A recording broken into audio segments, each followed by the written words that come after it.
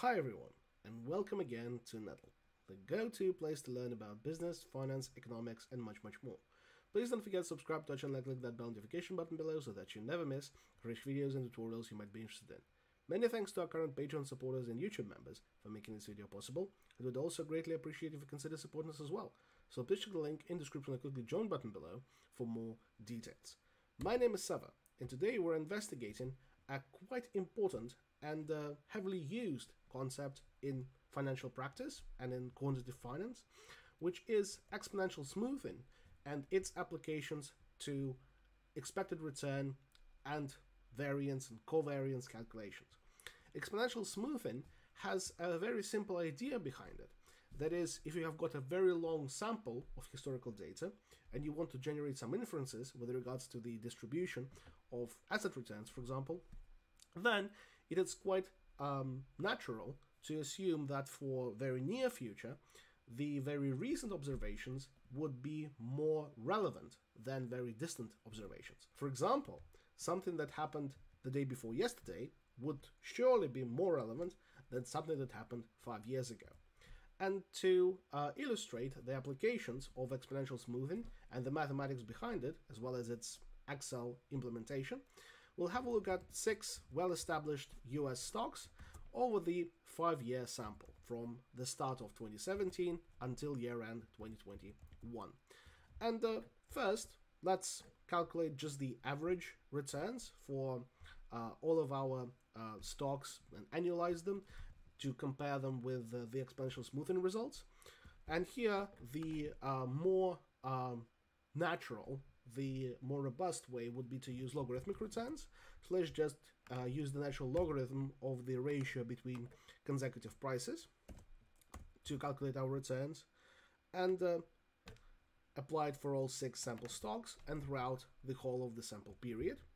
And one of the benefits, again, of log returns is that we can use the arithmetic average to perform our calculations and not care about geometric means or the product function. So we just average over the full sample for each and every of our sample stocks, and then to annualize log returns, we can just multiply by 252, typical number of trading days in a year. And now, to exponentially smooth our average returns, we need to discuss the decay factor, which is most commonly called lambda. This is a very common property in quantitative finance, especially when you're dealing with very large samples. And another application of that would be in BRW VAR, a video on which we have already got on our channel, so check this out after you watched this video if you're interested in this particular method application for value at risk. And lambda, in simple terms, is just a decay factor which tells you how much less relevant an observation one day further into the past is. And again, mathematically, it can be any number between 0 and 1. 1 would mean that all observations are equally important. 0 would mean that just the most recent observation, the single observation that happened yesterday, is the most important. Most commonly, you pick a number that's closer to 1 than to 0, because alternatively, everything that is even slightly remote would be weighted with a factor of approximately 0. And again, the most heavily utilized range is between 0.95 and 0.99, with 0.975 being a quite common benchmark to utilize. So to perform our application, we first have to go to the very bottom row and input 1 there, as the most recent day, well, arguably yesterday, is the most important of all of them days. And at the very start, we'll need to input that the weighting factor, the relevance of 1 day further back in time, is the relevance of the next day times lambda. And lambda needs to be locked. And that can be dragged all the way down until we reach the very final cell. And that automatically performs our exponential smoothing for us, with days further and further back in time being less and less relevant, as you can see here, with the weighting factor decaying further and further. However, how to apply this particular decay factor to the average returns for calculating the mean returns using our previous log return calculations?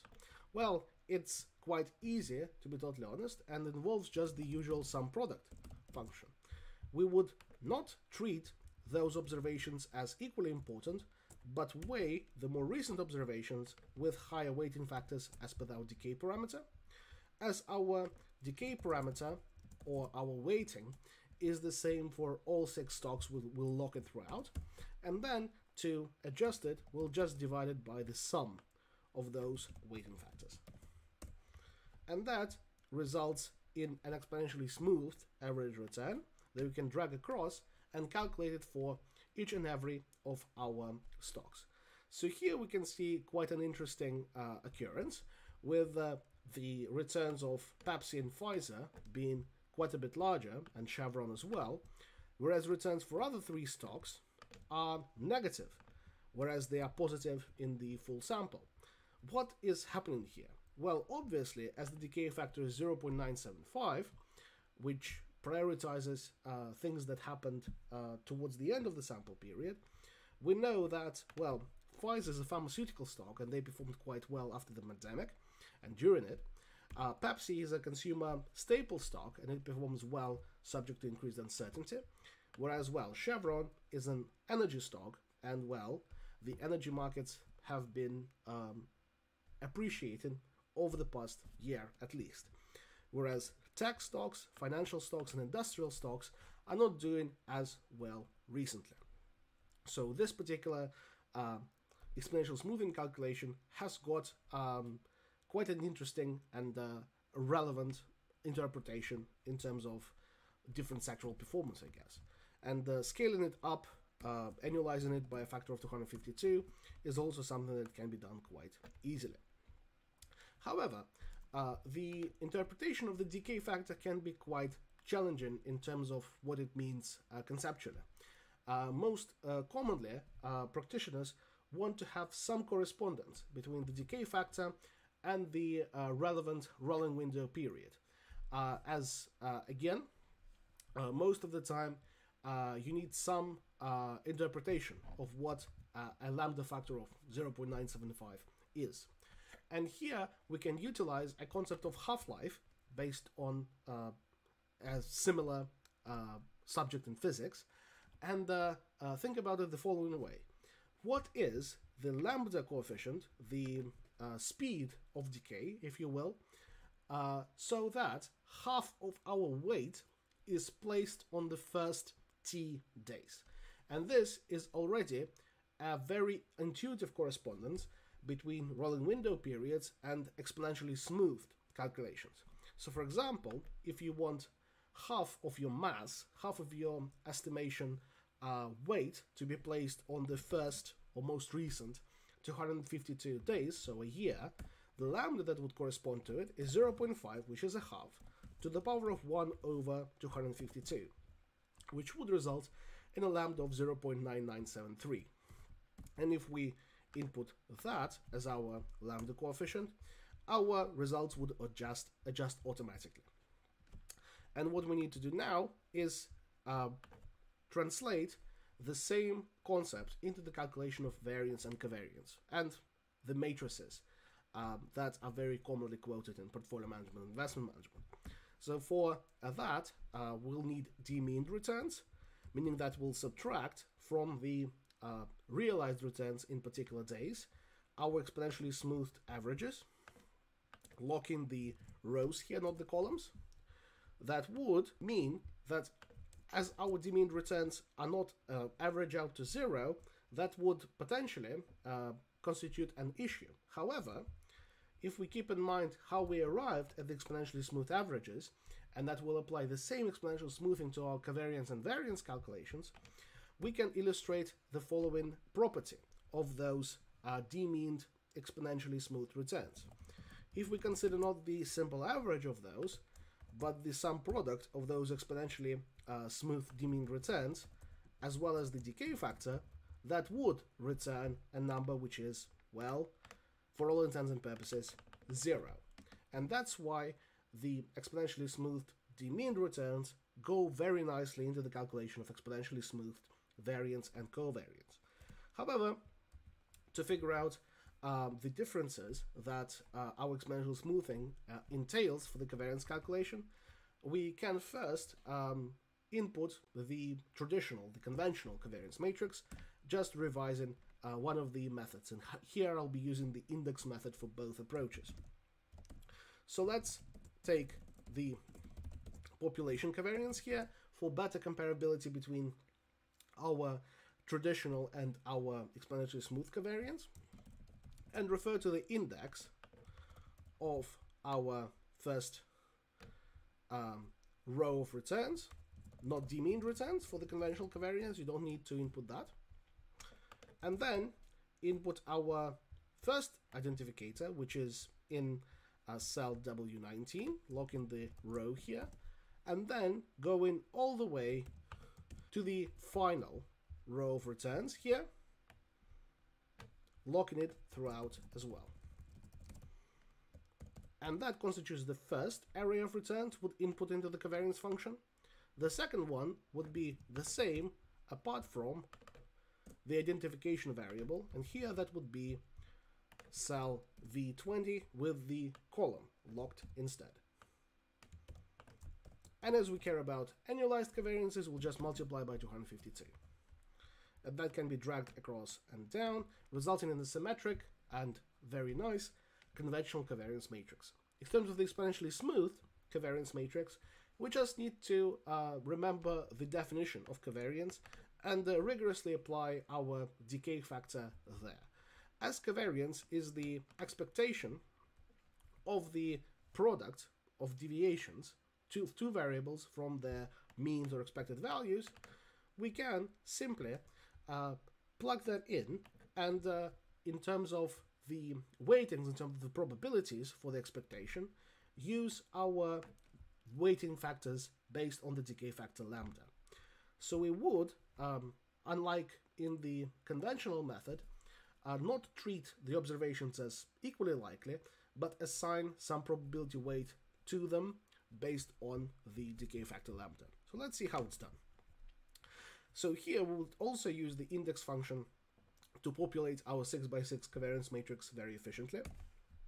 And we'll use the sum product function instead of the covariance function.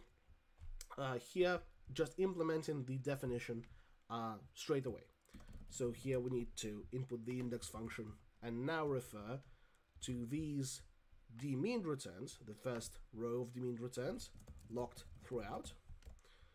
Again, refer to the first index variable here in cell W28 with the row locked, and then copy that and change the first row into the very last row of d-mean returns.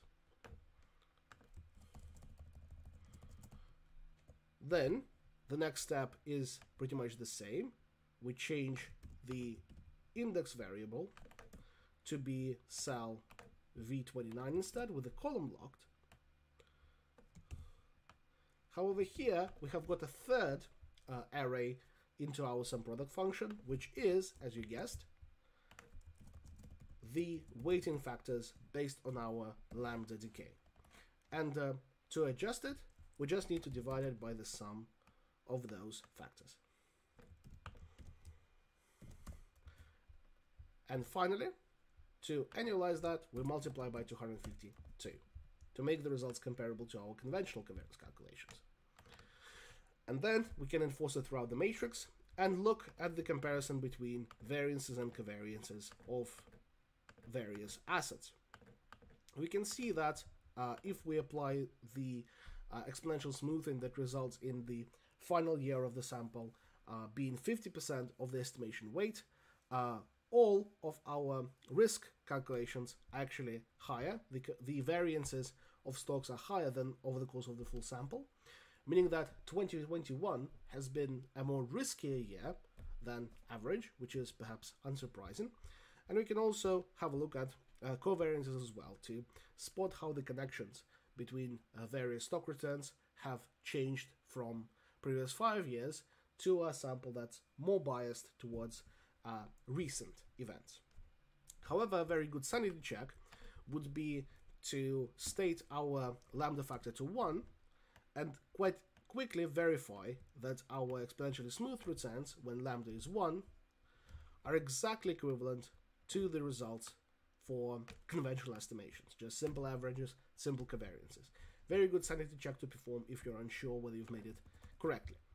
And also, we could make our results even more skewed towards the present. For example, making our T, our half-life or decay period to be 126 days, half a year. That would result in a lambda of 0.9945. And that would translate into revised values for exponentially smooth average returns and exponentially smooth covariances automatically.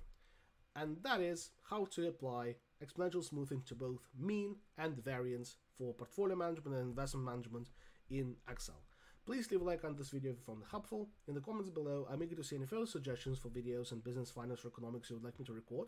And please don't forget to subscribe to our channel and consider support us on Patreon. Thank you very much, and stay tuned.